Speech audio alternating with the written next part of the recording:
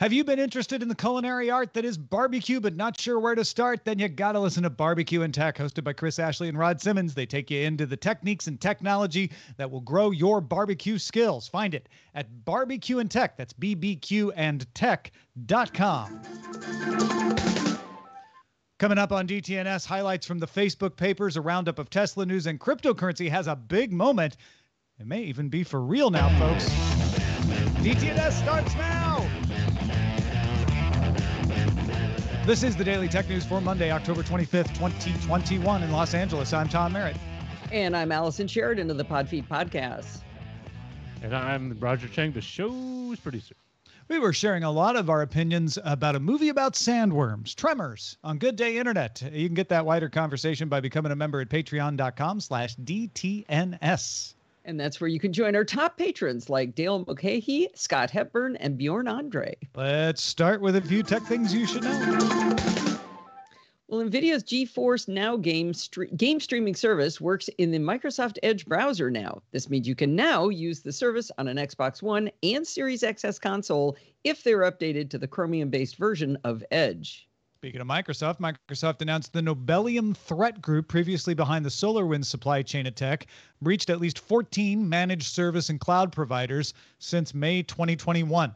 Overall, Microsoft said 609 customers were notified of 22,868 attacks between July and October, although Nobelium saw a low single-digit success rate. Amazon announced new programs to integrate its voice assistant into hospitals and senior living communities. Senior living facilities can now use Echo devices to send announcements and messages to residents' rooms, and residents can also use the devices to place calls.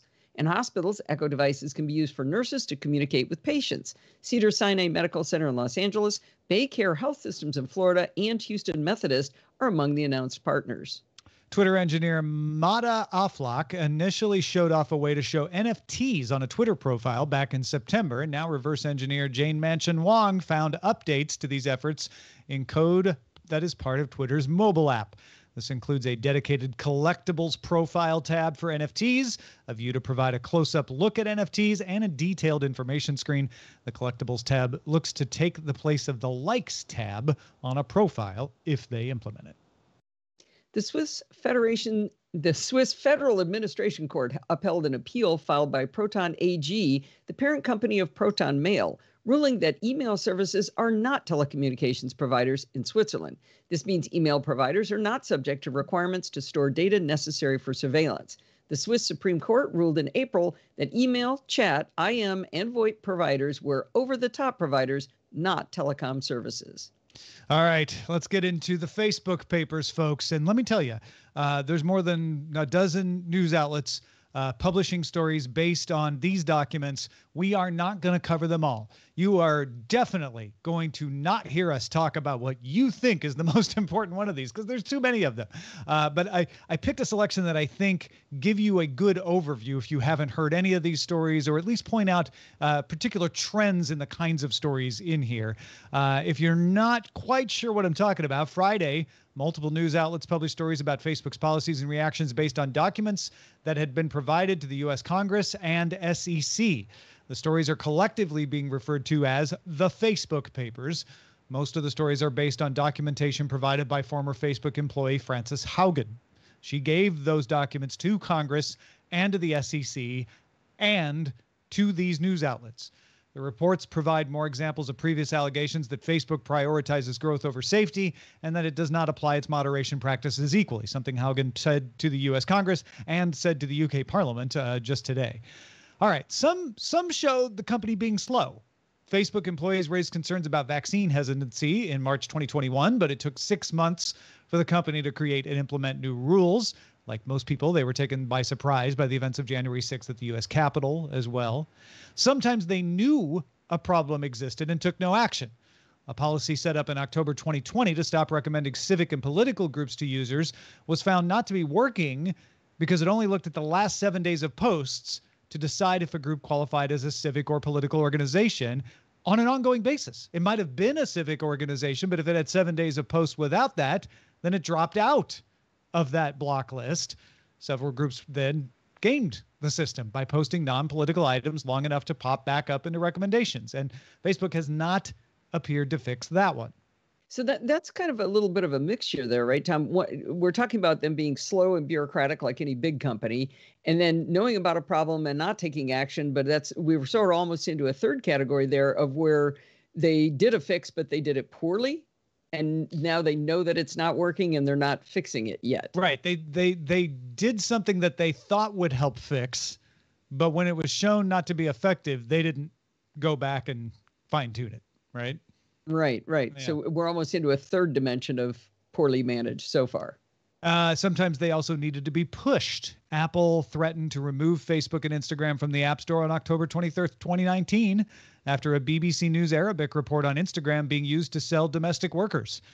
Facebook had been aware of the content, but less than 2% of the content had been reported by users. So they didn't think it was very widespread, they say. After Apple escalated the issue, however, Facebook disabled 1,021 accounts and removed 129,121 pieces of content. So that's there's somehow that much content and that many accounts, but because less than 2% of the content had been reported by users, that's why they didn't do anything about it. Part of this is, I think it's easy to get in the headspace of Facebook. There's Mr. Facebook. Mr. Facebook sits there and he knows everything on Facebook. But if only 2% of people are reporting it, he's going to be like, it's not that big of a problem. And you're sitting there going, even if 2% are reporting, you should look into this. But the problem is there isn't a Mr. Facebook. There's, several thousand Facebook employees, and they all can't do everything because Facebook has billions of users. So I think it's legitimate for Facebook to say, if something's being reported at a low amount, we have to prioritize and address the things that are being reported at a higher amount first. It's not that they only had this problem that day and ignored it. It's that it didn't get up on their radar because it was being reported less often than other problems, would be my guess. In project management, one of the things you do when you're doing risk assessment is you not only look at what the probability of that risk is, which would be like this 2% thing, but you look at the implications of that risk. So selling humans, I would suggest, would be high on that second category, even though it's only 2%. But you might also have 10 other things that are higher in that same category, like terrorism, et cetera. Well, remember, yeah.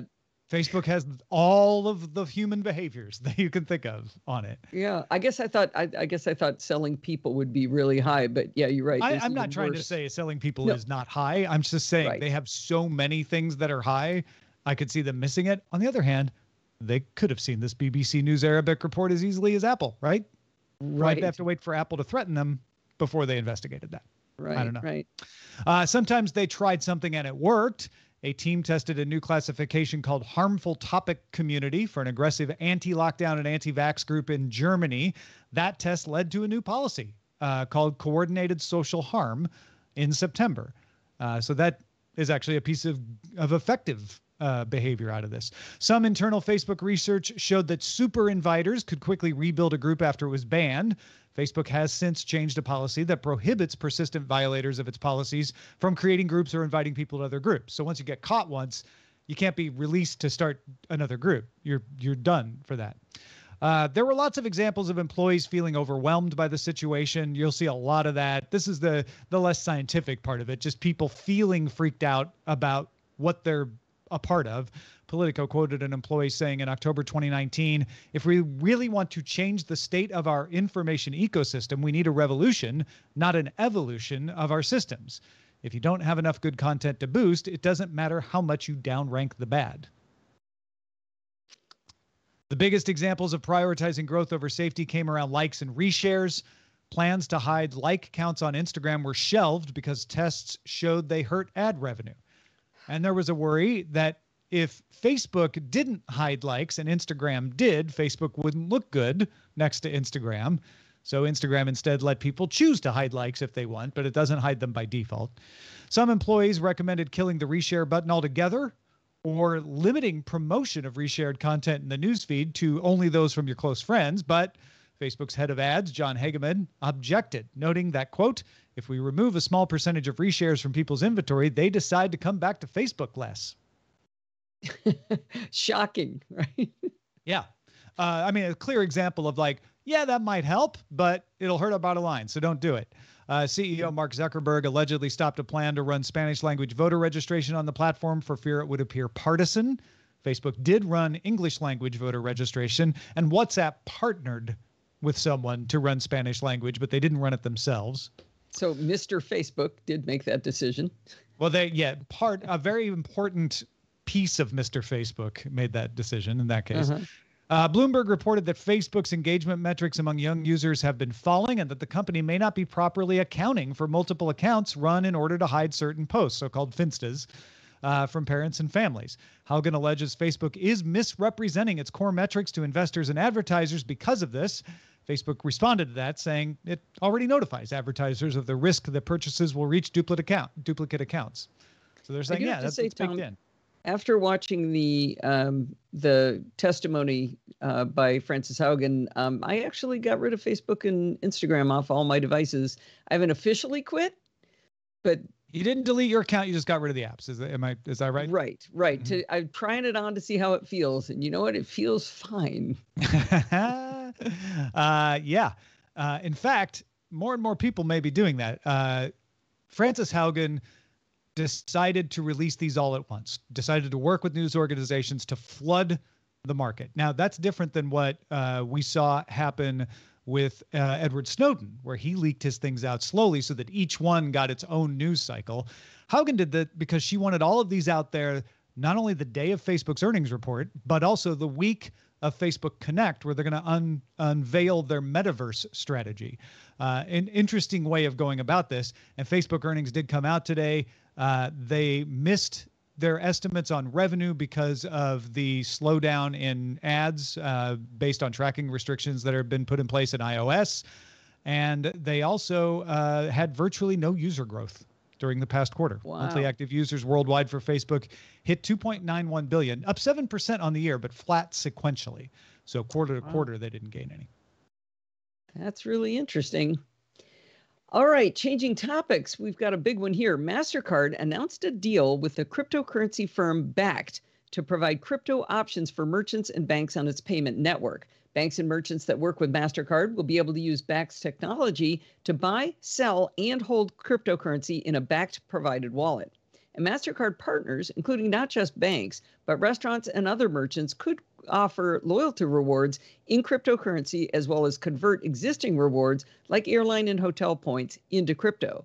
The idea is to keep customers from moving to crypto exchanges like Coinbase. There's more than 2.8 billion active MasterCards and more than 22,000 banks and financial institutions on MasterCard's network. Yeah, it's hard to say how this will end up appearing to you as a customer, because what MasterCard is doing is saying we're working with Bakkt to make this available. If you're a bank, if you're a restaurant, anybody that works with MasterCard, you can now take advantage of it, but it doesn't mean you will, right? So not every restaurant will take Bitcoin because of this, but some restaurants might, or they might just start giving you cryptocurrency as a loyalty reward if you continually go to that restaurant and pay with your MasterCard, stuff like that. But definitely there will be banks that will be able to issue a debit card that lets you access your Bitcoin wallet, for example. And like you said, Allison, they want to basically MasterCard is the first big traditional finance company to look at Coinbase and all of these other wallets and exchanges and say, you know what, that's actually a real business. And if we don't move now, everyone will go to them and will be left behind. So I'm still trying to picture exactly how this would work. Let's say CVS, who does loyalty like anybody else. Yeah. They take MasterCard and they want to get in on this. Is that where I go buy toilet paper and instead of giving me CVS extra bucks for $1, they're going to give me $1 in cryptocurrency that's going to go into my Bakkt wallet? Yeah, that sounds like one of the things they could do. Okay. I imagine there's other things they could do, which is like let you then spend that cryptocurrency from that wallet into CVS without necessarily taking Bitcoin. But they could say like, oh, we're just using this cryptocurrency as the way to track your loyalty points now. Okay. Okay. And then maybe you could convert that because it's already a cryptocurrency and say, actually, I just want to make that Bitcoin and then sell it. And that would be an advantage to their loyalty program, is you could cash out your points that way. So one of the advantages of using crypto was, obviously of the authentication portion of it, but wasn't there some elimination of the speed of transfer of money between organizations? Or am I mixing that up with something else? And so that is a different aspect than this. This is MasterCard saying, hey, clients, banks, and restaurants, would you like to offer some cryptocurrency related things to your customers? What you're talking about is the banks transferring money between each other to say, let's cut out the fees. Now, there may be an element of MasterCard operating this and saying, and we'll also do some, fee reduction elements on the point of sale terminals and whatnot if we transfer through cryptocurrency. That's not addressed in any of these articles about it. But yeah, that's a separate thing where they use cryptocurrency to settle transactions faster and with fewer fees. But this is mostly not about that. This is mostly about giving you cryptocurrency on your end. And frankly, because nobody's doing it yet, we don't know exactly how it will be used most commonly. It sounds almost like MasterCard is saying, okay, you have this toolbox of things you can do. Now you have another tool. So when you're ready to take that on, we're already here. We've got backs. We're ready to go. We can offer that service to you as well. Yeah, let's say your bank works with MasterCard. Your bank could just come out with a wallet, cryptocurrency wallet. Say, hey, don't use Coinbase. Use your bank. We're your bank. Use us. You can have all your cryptocurrencies with us. And then MasterCard is providing the back end. You might not ever even realize that. All your crypto belong to us. Yeah. A few bits of Tesla news out there. I know you both have a dog and a car that go by Tesla. Yes. Allison's dog's named Tesla, and she drives a Tesla. First up, the company got an early Christmas present from Hertz Rental Car, which announced the single largest EV purchase ever, buying 100,000 Tesla Model 3 sedans. Of course, rental car agencies need cars because people are starting to rent them again. There's a shortage. These will be delivered over the next 14 months. For some context on how big this is, Hertz reported its global fleet size in Q4 2020 at roughly 568,000. So this is about a sixth of its entire fleet. These will be available to rent in major U.S. markets and part of Europe by early November. Size of the order is about a tenth what Tesla can currently produce in a year. Customers will have access to Tesla's charging network with Hertz, building out its owner charger infrastructure. If you want to buy a Tesla yourself, you're going to have to pay a little more. Base Model S and X vehicles now start at $5,000 more than they did, while the Model 3s and Ys are up $2,000. There was no reason given for the increase, but continued supply chain woes might be one cause. Monday, Automotive News reported that Panasonic has released details of a new battery it has developed for Tesla. These are not lithium iron phosphate batteries. Those are made by LG and CATL for Tesla. However, Panasonic did announce that it will have 5 times the energy storage, which could be good for your vehicle range, and Panasonic believes it'll cost 50% less to produce. They didn't tell us any of the details of the chemistry, though. And you may have heard over the weekend that Tesla briefly rolled back its full self-driving beta 10.3 software. They reverted it to 10.2, but now they have released version 10.3.1. CEO Elon Musk said the company was seeing some issues. He didn't detail what they were. The Verge noted some anecdotal reports of phantom forward collision warnings, a disappearing auto steer option, traffic-aware cruise control problems, occasional what they call autopilot panic, where it just kind of freaks out on you. No indication that these were widespread or indeed the cause of the rollback, if they were, but the rollback has now been rolled forward. So do you have this yet? Did you get into the beta? So, I have so many thoughts on so many of these things, but no, I have not. Steve and I are both have Teslas, and we've both been running the safety test, which is it watches you for several different metrics. Oddly enough, you can speed as fast as you want. You can accelerate like a bat out of heck. But you can't turn quickly. You can get collision avoidance warnings. Those are terrible. If you get those, you don't have a chance. So I went from 99 to like 71 because it gave me a one of those warnings. I've managed to inch my way back up to 94 out of 100, but it's sort of like trying to get your GPA up in the fourth quarter. The last year, it's quite a climb.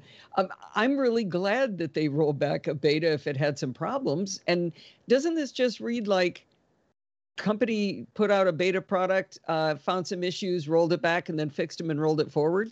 Yeah, which is what you want. I think people still get freaked out that it's like, my car is in beta, I might crash. And so that's what they hear. Yeah.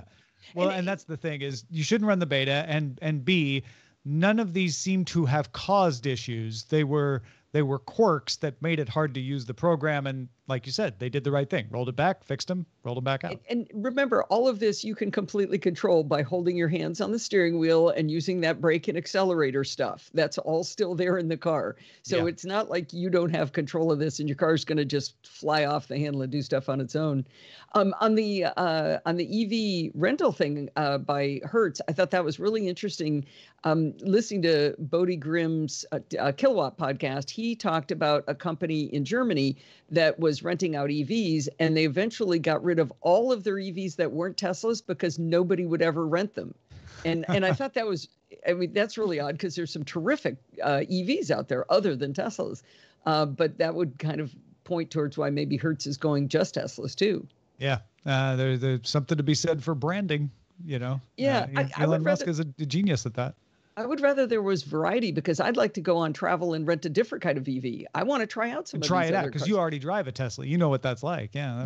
And there's some really cool. I listen to Bodie and I hear about all these cool options. So I'm definitely interested in that. The last thing I wanted to say was the price changes are so interesting. Tesla's the only car company I've ever dealt with that is just constantly changing the price and the functions of the car. So if you buy a Model 3 on Tuesday and somebody else buys one on Friday, it might actually have different features. They're different. You don't know what you're gonna get exactly in this string of features, which is unsettling. But I don't know. It's a cool car. It seems to me that a price increase story for Tesla is a story because Tesla has fixed prices. Whereas even though there's an MSRP on cars, I may be wrong about this, but I feel like car companies don't change the MSRP. They just change what they charge the dealers, and then the dealers change how they deal to make up the difference. Whereas Tesla, it's like, you know the price. That's what you're going to pay. Done. Right. You don't know what's in it. Hey, folks, if you want to talk about Tesla, you want to talk about rental cars, you want to talk about the Facebook papers, join in the conversation in our Discord. You can get that by linking it to your Patreon account at patreon.com/DTNS. Apple's new MacBook Pros are shipping. I'm getting mine tomorrow. So's my wife. So's Allison. So's Allison's husband. And the first reviews have started to hit the web. If you're thinking of getting one of these machines, if you're starting to see all these reviews and you're like, hold on, okay, maybe I'll try to get one. I guess I'll have wait till December to have it shipped. But how do I make sense of all the options? Allison has put together something to help you make that decision. This is brilliant, Allison, your flow chart. Tell us about it. Yeah, so when the announcement came out, like Tom and Eileen and Steve, we were all just sitting with our fingers poised above the keyboard, ready to order right away. And so when we got it, we went top of the line, and we pressed all the buttons, and we got day and date delivery. So we're excited. But we didn't have the time to sit back and really look at all the different model differences. What's the difference between the M1 Pro and the M1 Max? And I decided to start just kind of trying to put it together to see if I could understand the model differences. And as I went into it, I realized a spreadsheet wasn't going to be the way to explain it, which is where I always start things. So then I moved into a mind mapping application, and then that couldn't even do it. I ended up going into using a tool called diagrams.net, which lets you basically do little flowcharts. And I tried to describe in something very simple all the different configurations, but it became more and more complex as I went along. So basically you have two trees you're looking at. One is the M1 Pro and one is the M1 Max. And then it starts breaking down into the different number of CPU cores you can get. And once you break down into CPU cores, it changes how many GPU cores you can get. And once you're down into that, then it changes how much RAM you can put in it. And then it turns out certain models, which I definitely didn't realize at the beginning, are only available as 14-inch. I think there's 3, if I remember correctly. I'm not staring at it right now. So I've got separate boxes to try to show, okay, this group of things you can only get in 14-inch. This can be 14 or 16. And then one of the models of the 14-inch, we actually learned on DTNS, has 2 different power supplies you can do. So when I got all done, I had 18 different configurations you could actually buy. And then I realized all of a sudden, oh, wait a minute, I forgot about the disk size you could put in it. There's 5 different disk options, which means you actually have 90 different configurations you can choose from. And after I was finished talking about this on my show, during my live show, Steve piped in and goes, Allison, we forgot color. So there's actually 180 different combinations that you can choose from. But I think what I tried to do was break this down in a way that you can look at it and you can follow down a path and go, okay, I want to be here. Yeah, it's great. I mean, at a glance, I was realizing things that I knew but hadn't really thought about, like the fact that the M1 Max only has the 24 and 32 core GPUs. Like just being able to see that separated in your map here was great. And then, all the different RAM options and the way the GPUs and the cores of the CPUs flow together. This is great. We'll have a link to it in our show notes at dailytechnewsshow.com. And of course, you could just go to podfeed.com and find it there as well. However, that's not the only thing you've been working on. You also recently updated your Time Shifter web app, which, may I say, I am very excited about because it's something I need, which is how to figure out what time it is for people in 3 or 4 different locations around the globe at the same time. More than that, in the future. It's knowing what time it will be in the future. So exactly. I need to schedule a meeting next Tuesday at 6 p.m. for me. What does that mean for Helsinki, Tokyo, and London? Your Time Shifter clock can do that for me. Yeah, I'm pretty excited about it. This was the result or the evolution from a project I started on the Programming by Stealth podcast taught by Bart Buchatz and me as the student in the class. And it's pretty cool. You can add, I put no limit to how many cities you can add. Dorothy tested it up to, I think, 30, and it didn't stop. So you can add as many cities as you want. You drag a little slider until it says the time you want in your time zone, and then it's changing the time in all these other time zones. And then you hit copy URL.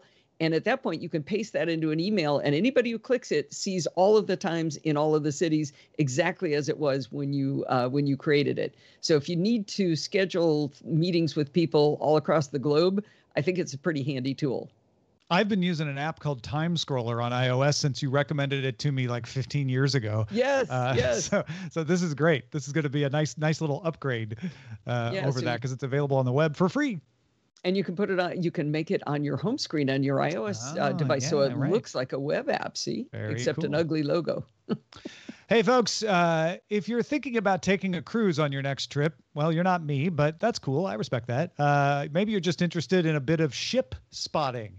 You want to see where the cruise ships are and not get on one. I'm with you there. Well, either way, Chris Christensen, the amateur traveler, has the perfect app for you. This is Chris Christensen from Amateur Traveler with another Tech in Travel Minute.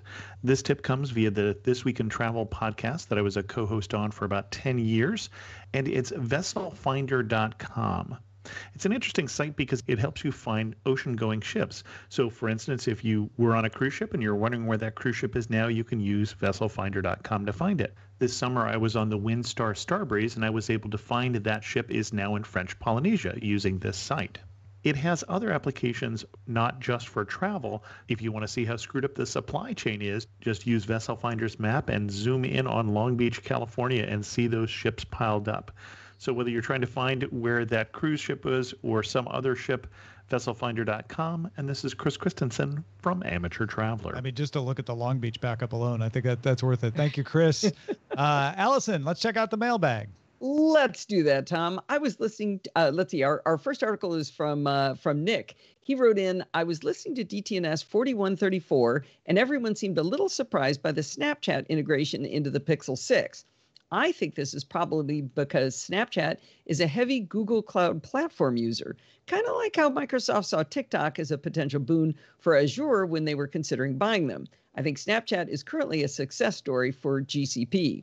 On another note, I just want to thank you all for the show. I started listening to Tech News Today when I was about 10 years old and jumped over to DTNS when that launched. It helped foster my interest in both tech and science, and I have now just finished the first month of my PhD in computer science. I think the work you and the team do has made an important impact on my life, so I wanted to share that. Also, hi from New Zealand. Hi, Nick. Thank you. That's wonderful. I really appreciate you adding that second paragraph. And your point about Snapchat and Google Cloud Platform makes perfect sense to me. If Snapchat is a successful Google Cloud Platform user, it would be in Google's best interest to be like, hey, what else can we partner with? And a lot of times that's how these other conversations get rolling. So good insight there as well. Thank you for that. Keep those emails coming. Feedback at dailytechnewsshow.com. Real quickly, want to thank our brand new boss. All you patrons, please welcome brand new boss and Brandon Boyle. Brandon Boyer just started backing us on Patreon. Thank you, Brandon. Brandon. And if you would like to be shouted out and welcomed into the fold tomorrow, we'll start backing us. Patreon.com/DTNS. Thank you, Allison Sheridan, for being here today. Sarah Lane should be back in the next few weeks. We wish her well. She's doing great. I was texting with her over the weekend, but it's great to have you here, Allison. Thank you so much. Real quick, where can people find more of what you got going on? Well, everything good starts with podfeet.com, and you can follow me on on Twitter at podfeet. All right. We are live Monday through Friday, 4:30 p.m. Eastern, 2030 UTC. You can find out more about that at dailytechnewsshow.com/live. We'll be back tomorrow with Rich Straffolino and Trisha Hershberger. Talk to you then.